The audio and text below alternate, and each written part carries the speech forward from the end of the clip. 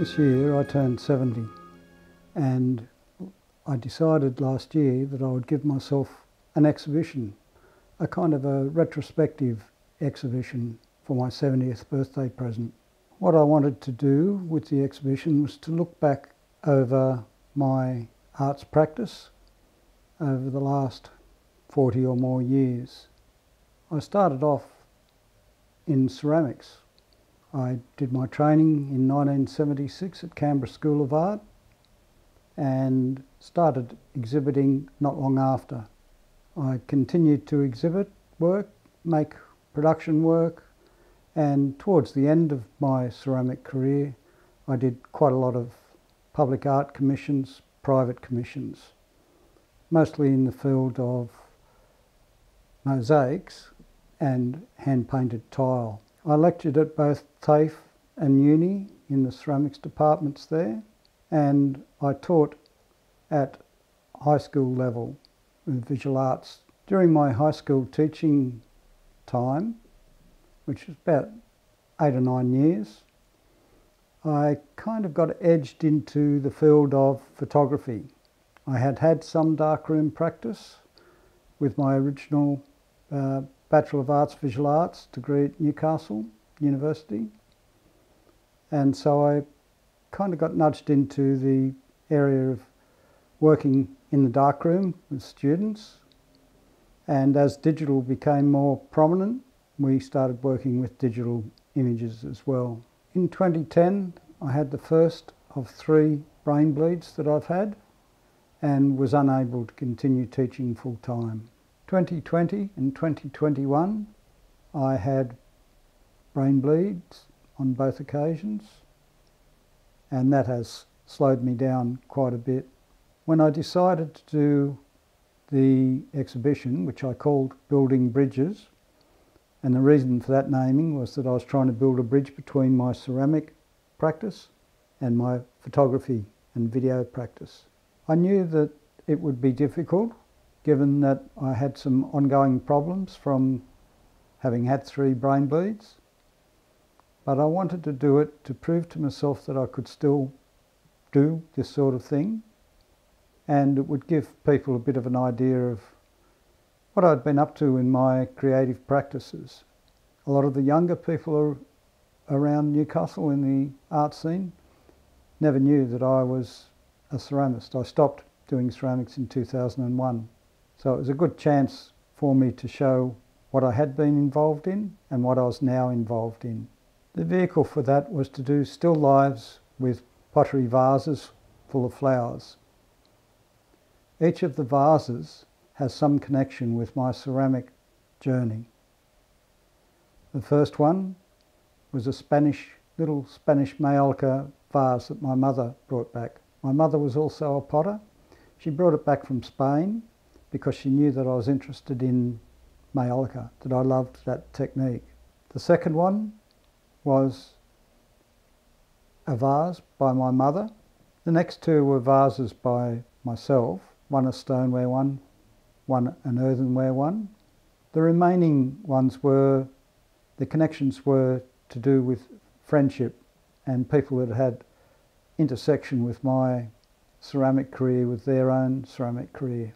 Sue Stewart and I have had almost parallel careers. We both went to uni to do our BA/VA after we had been potting for some time. We both ended up teaching at both uni and TAFE in the ceramics sections, and funnily enough we both did our dip-eds to do teaching at the same time. And during that time too, as potter, I was actually involved with the Newcastle Studio Potters. I was president for some time, and Sue has had a big involvement with the Studio Potters. So our careers and our social paths have been almost parallel. We're still good friends today. Sean and Michelle I've known for some time. Michelle I've known for longer than Sean, but both were potters. Michelle had to stop potting when she had to have a hip replacement at age 40. Sean and I shared a studio for some time in Adamstown, and we've been friends all the way through. Bruce Pryor started off with a pottery out at Martinsville.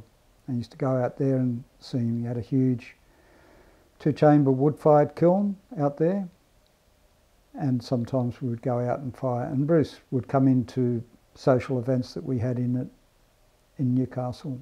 Bruce moved down to the Southern Highlands, and I visited him there a couple of times. The last image, I don't really know the potter. I know of her, and I think I have met her once, but it's more to do with where I bought the pot. I bought it from an old friend, a gallery director that owned the gallery in Manly that I showed at and sold work to, Jan Carras. Another piece that was in the exhibition, well, it's actually two pieces, but kind of shown as one, was a sculpture by my friend Ron Royce. Ron is a sculptor who excels at doing figurative ceramic works, and especially seems to be able to really capture older people and their body shapes, their expressions, the way you hold your body, really, really well. I had asked Ron would he do a piece for the exhibition. We've been really good friends for quite a while now, after a chance meeting up at Maitland Regional Gallery. We have some similarities. He's also had a major brain injury and interested in ceramics, so we had that straight away as common ground, and we've found lots of other common ground in the meantime. Ron decided to do a sculpture of me feeding a magpie. While I've been living at this house, I've had a number of families of magpies that have come, and they'll quite often feed from my hand, and sometimes they'll get up on my knee if I'm sitting out in the backyard. Again. I gave Ron some photos for reference. He came and took some photos for reference, walked around me taking photos to get all the angles right, get the body shape right at the back, side, front, and he made this lovely sculpture for me. Because it was ceramics and it was going to be on a bit of a timeline, he decided he'd better make two of them, just in case something happened to one of them. And something did happen to one of them. So we have one that is complete and whole and one that is broken.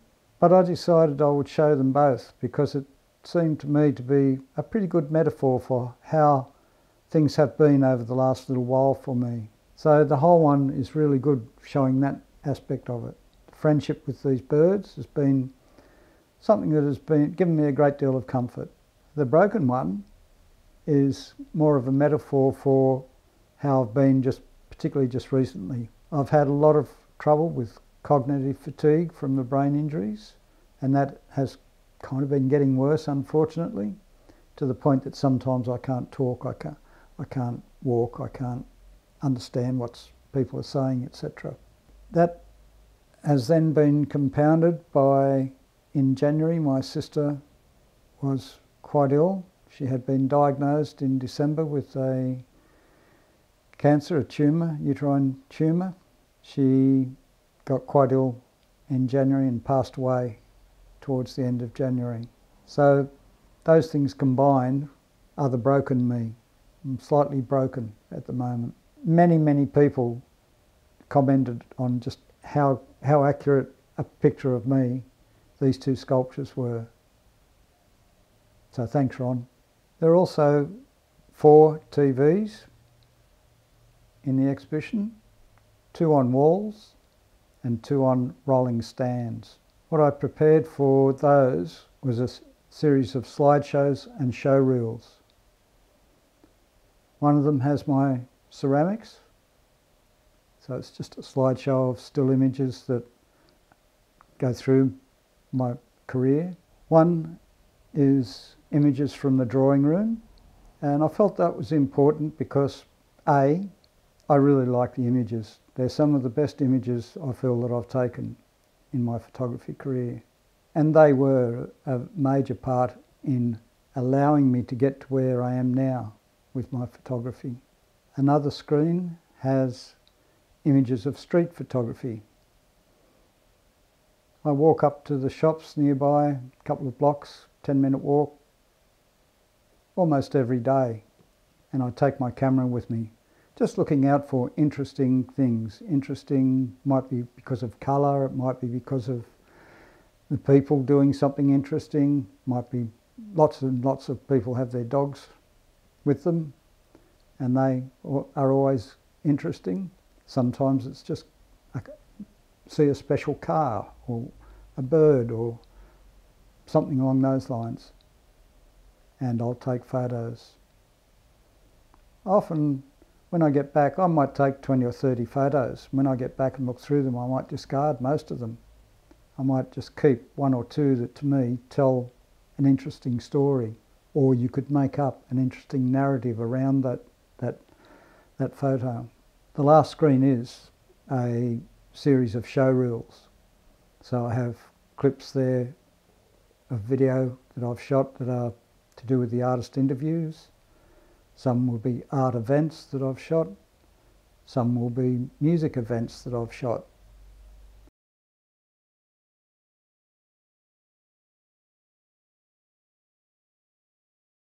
I included 3 pieces of my own work that were representative of 3 of the themes that I worked with for exhibition ceramics.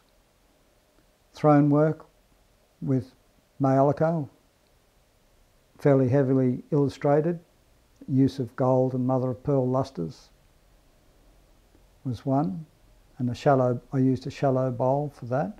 There was a series I called my Baroque series that were very ornate, thrown pieces and then added pieces to them, hand-built, cut pieces out, really made them over the top ornate. And again, a lot of use of gold lustre, gold and platinum. They were a reaction to the 80s. That's when they were made, in the 80s. And it was the time of greed is good, opulence, over the top, everything was a little bit decadent. The other series was a sculptural series, and they were based on my observations of Newcastle Harbour. I had worked at the dockyard in early days, before I even started with ceramics or anything, and just observed ships coming in and out and their cargoes. And it always struck me as a little bit odd in some ways that here we are, we think we're such a sophisticated society, civilization, put people up on the moon, we've got computers, we've got everything happening, but we still trade in the really basic commodities: food, shelter. We have defence forces that are based on water and the air, of course, and so that the sculptural pieces represented that, and they were done in an assemblage. Objects, ships in them, they would have objects that may be being traded. One had a loaf of bread and wheat silos with the columns. One had a trawler and a big fish. The one that I put in the exhibition was called Give Me Shelter, and it was a factory that produced I-beams and a ship sitting on top of it. I decided quite early that I wanted the images to be of reasonable size, and next to them on a floating shelf would be the work that was in the photo. The works are all in my collection. I had drawn up a plan of how I wanted the exhibition in the space. I'd got the floor plan is available from the gallery, so I'd measured it out and done all the things with the sizes of the proposed prints and framed prints, and I knew the size of the shelves. I knew where I wanted each one of them to go. That's all very fine, but when it comes down to, I had it all planned out on paper, I'd printed it out and took it in. Very lucky at the Creator Incubator, they have one of their resident artists, Marlene Houston, is also a professional gallery installer, and so she does some of the time installing exhibitions in the little gallery where I had the show. And it was her professionalism, her precision, her attention to detail that made the show look so good. I know that if it had been left to me, measurements would be out, some of the pictures would be crooked, some of the shelves would be at different heights, all that sort of thing. But Marlene made it all happen beautifully. And one of the things that was commented on a lot at both the opening and during the opening hours and online, as I posted images online, was that the presentation was excellent. And I was really, really happy. I was happy with the prints and the framing, but I was especially happy with the presentation, the way it looked in the gallery. Overall, to me, the exhibition was a success. It did what I set out to do. It chronicled my journey through ceramics and then photography and video. I was pleased with the images that I'd made. I was pleased with how they printed. The colour and the texture was a beautiful satin paper. The framing worked really well. They were behind art glass, so there was very little reflection. And in some ways, it's almost like it gave it a little bit more depth. The opening went very well. There was quite a lot of people there. There was people that I hadn't seen. Some of them I hadn't seen for 40 years. People travelled up from Melbourne, people travelled down from the New England Plateau. There were people from all sorts of different areas of my life that were there. And the same during the open days of the exhibition. Quite good crowds coming through. And people coming through from uni days, from my teaching days, from even the brain injury service that I went to for my case manager from 2021 came along. Would I do it again? Possibly not. It took a lot of resources, cognitive, emotional, and financial. This was the first time I'd ever exhibited framed photographs, and only the second time that I'd exhibited photographs in a kind of a solo show. Sue Stewart and I had a show together in 2012. She showed ceramics, I showed photographs. And that was the last time before this show that I had shown anything. So maybe in another 12 years, who knows. I'll leave you with some images from the exhibition.